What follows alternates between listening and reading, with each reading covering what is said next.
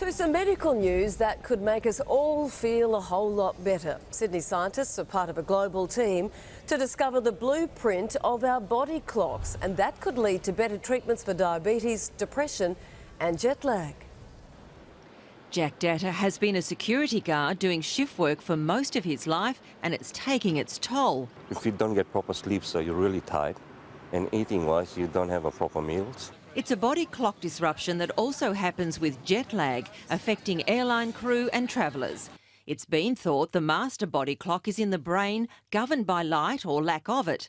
Now scientists from Sydney's Millennium Institute, working with the US Salk Institute, have discovered that another body clock in the liver is controlled by two genes called reverbs, and they're regulating much more than sleep. What we found was when that liver clock's disrupted, we see a rise in blood sugar and a rise in blood fats, much like you'd see in a diabetic. And the really significant finding about these body clock genes in the liver is that they are drug targetable. That means they'll be the focus of a whole new range of potential new treatments. It's very exciting for many situations, not only people with diabetes, but international travellers, people who do shift work, people with depression, where we know that the body clock's involved for the relief of these conditions. Jack has already developed type 2 diabetes. New drug trials may be a few years away, but it's giving him hope. Oh, I'll be one of the first in the line, I think. Cheryl Taylor, 10 News.